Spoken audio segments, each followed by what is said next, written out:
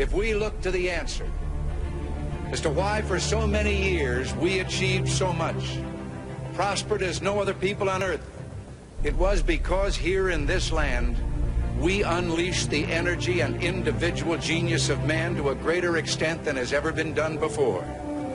Freedom and the dignity of the individual have been more available and assured here than in any other place on earth. The price for this freedom at times has been high, but we have never been unwilling to pay that price. Those who say that we're in a time when there are no heroes, they just don't know where to look. The sloping hills of Arlington National Cemetery, with its row upon row of simple white markers bearing crosses or stars of David, they add up to only a tiny fraction of the price that has been paid for our freedom.